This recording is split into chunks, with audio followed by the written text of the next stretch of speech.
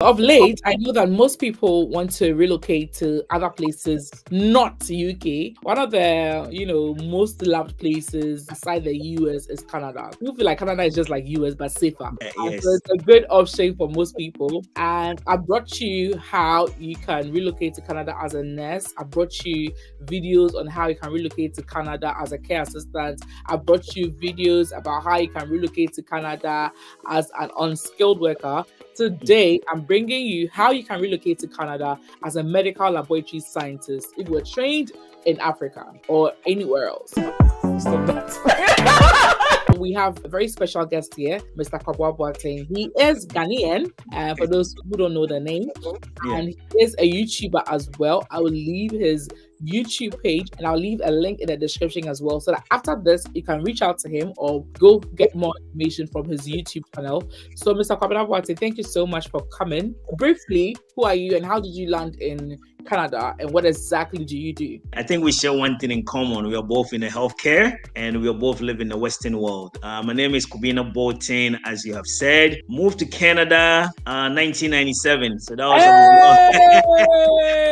I was 4 years. Yeah. So I came here. I was very fortunate. My dad brought me. I did all my education here, high school. And went to college 3 years, did 4 years university. I also hold my MBA for 3.5 years. And I'm actually a laboratory technologist by profession. And currently I'm a manager at a hospital running a laboratory. That's right. So since you schooled in Canada, do you have colleagues that schooled outside Canada? And can you share their pathway for us? There's one specific individual that came. Fortunately, his wife sponsored him to come in as a permanent residence. Okay. You also have individuals that might apply to a school right away from Ghana or anywhere in Africa or anywhere across the globe, and they will come to Canada.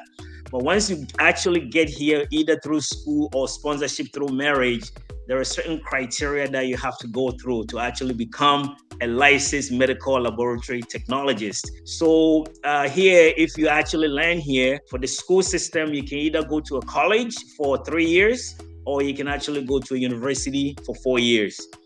It's equivalent. I would say once you actually finish the college level or the university level and you write the exams and you pass, you can be called MLT, Medical Laboratory Technologist. So there's no really difference between the degree or the college level.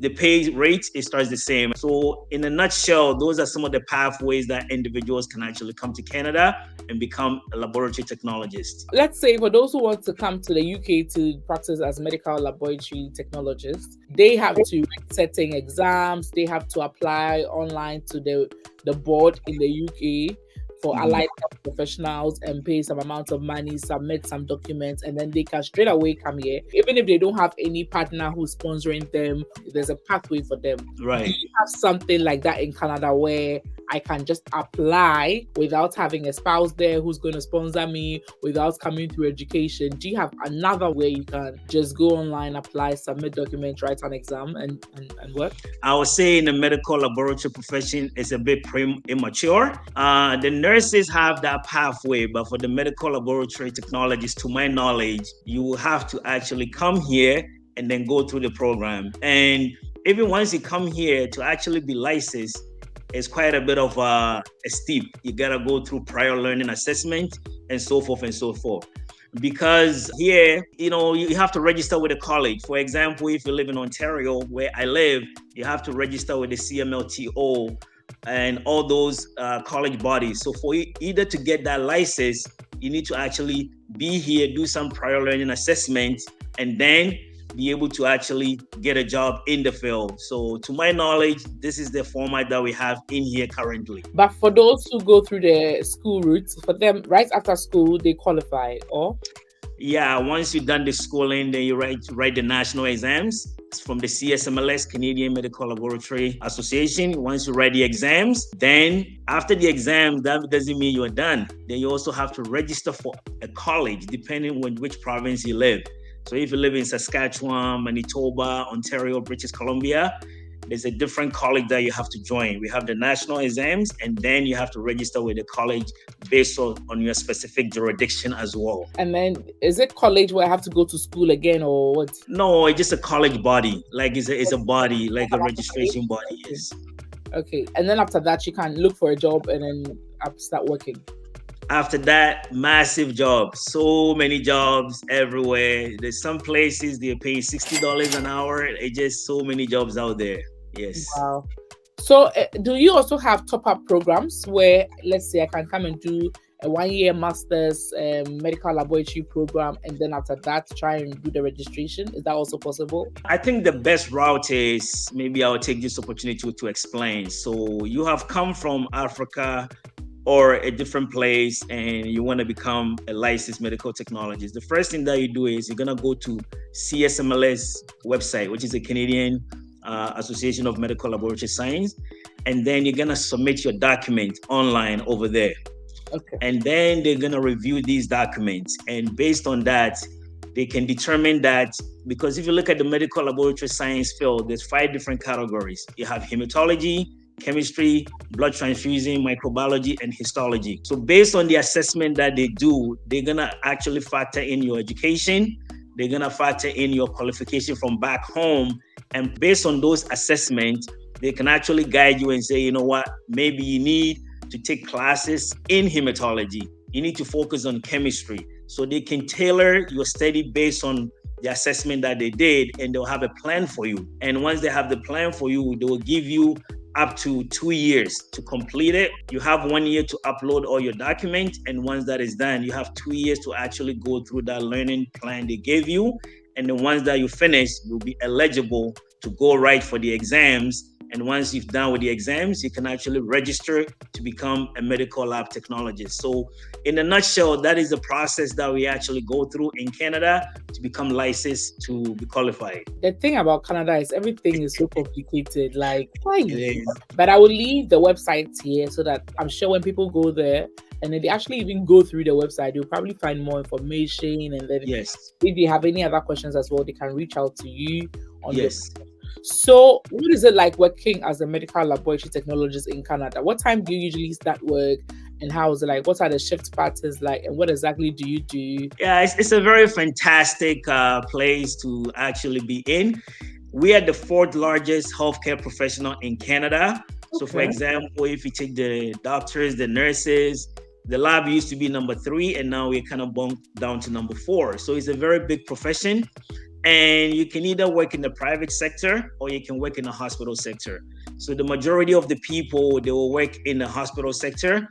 And usually with the private sector, the pay might be slightly a little bit less. But if you work in a hospital, then you can actually make a little bit money. Plus, you also have the union at the hospital level. So the union will be able to negotiate for your salary and so forth and so forth. So overall, what I always encourage people is that if you're somebody you don't want to go to nursing because you don't want to work on the bedside, then definitely you can actually get into the lab and get into the field. The pay rate is not that much of a difference between nurses and medical lab technologists. So I really strongly encourage people. It's a very, very lucrative field as of the moment. What is the average salary, let's say, per annum for medical laboratory technologists? Yeah, so like this is not a secret. It's actually on the website. And I was reviewing the CSMLS website. On the average, as an entry-level medical lab technologist, depending on which province that you live in. For example, in Ontario, the average is about $34, $36 an hour just to start as an entry level. And there's always a cap. So we have 8 years. So every year you go on a different band, similar to the UK. So after the 8 years, you can reach about $48 to $50 an hour in Ontario. Provinces like Alberta, they pay a little bit more, maybe $2, $3 a bit more. If you go to Nova Scotia or Saskatchewan, because of the living standard, it might be slightly less. So depending on which province you might find yourself in, but on the average, you can look to start about $34 to $36 an hour as an entry level, and you can go as high as $48 to $50 as a cap. Hey, Mr. Kwabena, then you have money because I'm suspecting that yours is like 70 an hour. Hey, I see. And what about the annual? The annual, like if you're making 36 an hour, probably that can translate to about maybe 70 or more a year, which is pretty decent as a new graduate. That's a very decent, especially if you live at home. And if you find yourself in certain provinces or certain areas where they're very, very short, you can do massive overtime and they will give you all this incentive. For example, places like Dryden, recently they were just kind of like bombarding people if you want to move there, accommodations and so forth and so forth. So definitely is an area to really, if anyone might be interested in, I think it's worth it. Okay. And then the monthly take home on that 35 an hour will be around how much? Yeah, about 3,000 to 3,200 a monthly home Canadian dollars. Okay. How many hours is it usually do you work in a day? How many days a week do you usually work as a medical laboratory technologist? By the labor law, it's 37.5 that you can actually work. Okay. So that's like 3 days each week and sometimes 4 days a week. Or? No, majority of the work is just 7.5 hours, 5 days a week. Okay. You do work on the weekends, you do work on the evening shift, and also you work on the night shift. But that also depends on which hospital you are, because certain hospitals, some people might like to work all the night shift. So in that case, you might be lucky to get a day shift. If you work in histology or microbiology, those are not 24 hours lab. So those areas you can actually work day shift and kind of like finish and go home.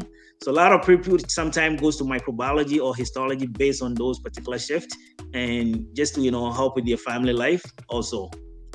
So what would you say will be the main challenge in your profession? The main challenge will be sometime working in a core lab. The core lab meaning that I just described we have 5 disciplines.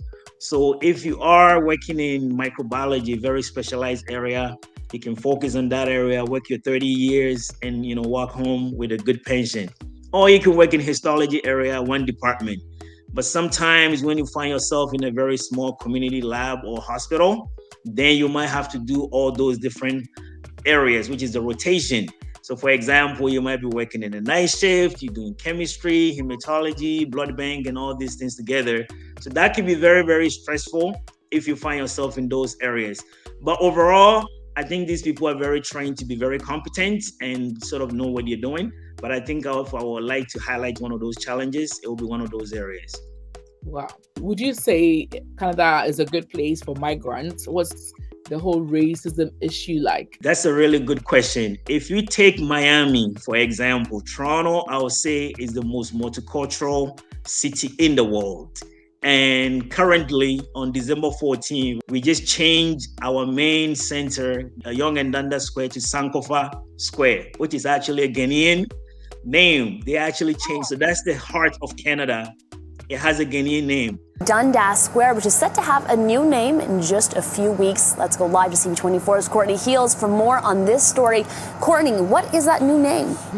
Sankofa Square, that is what this advisory committee has decided on. It is from Ghana, also acknowledging that the name originates and refers to the act of reflecting and renaming teaching from the past. This was important to the committee. And do they understand what Sankofa means? Oh, yes. He went through some panel review. There were 4 names in contention, and finally they chose that name. So that kind of goes to tells you how appreciative and how receptive Canada is.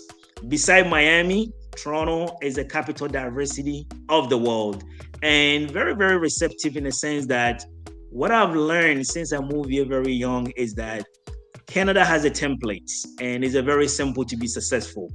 You come here, obey the rules, go to school, finish, get a job, get married and buy a house, and just live comfortably. Very basic fundamentals, and I think it applies to most places. So if you go through those paths and you do your things right, yes, people will open the door for you. So definitely racism exists. Yes, it exists everywhere. But I believe if you do the fundamentals and also work on yourself and your skills and what is necessary, the society will accept you. And I think Canada is no different from any other place. Wow, please, somebody said I should ask if you're married. Yes, I'm really married. I have 2 boys. Yeah, actually, my wife is a nurse too. I'm really married. Hey, your wife. Okay, nice. what will be your final words to anybody that's contemplating on whether to move to Canada or not? Yeah, actually, I had my YouTube channel. I just changed the name. It was called Presenting Canada to the World. And I have traveled around also. I've been to Europe and USA. And you did a very nice video about if US was overrated. Canada is sort of in between Britain and US, right? Like not too high as US and, and not too very conservative as the UK. Hey, is that not too high as US and not too, then he paused. He nearly said not too low as UK. No, conservative. So I think we're sort of like in the middle. So if you're looking for a very good life balance, then definitely I would say this is the place for you. Number one reason, very family oriented, right? If you come here, you have a child here right away, you're a citizen, they start receiving the government money and the funding. So safety, I know you highlight that in your video. You don't have to have a problem in Canada when it comes to safety. Education, very, very, very top notch. And also, I would like to highlight this also. I believe everywhere you go, they also have a fundamentals in place, but I believe Canada is one of the places where individuals like myself and immigrants can actually rise up to a very high level. And what I mean is that you have a lot of prominent Ghanaian young guys here. These people are doing so well, multiple houses and all these things. And because of the fundamentals that we have in place, the government has set for us. And I think it's very, very beneficial. So if anybody is watching me and they're looking for a place to go, it's not just only your career, but you can actually get into other things to actually enhance you as an individual, to also help other people. So I think that's one thing I really praise about Canada because of the blueprint that we have in place. Hey, Ambassador.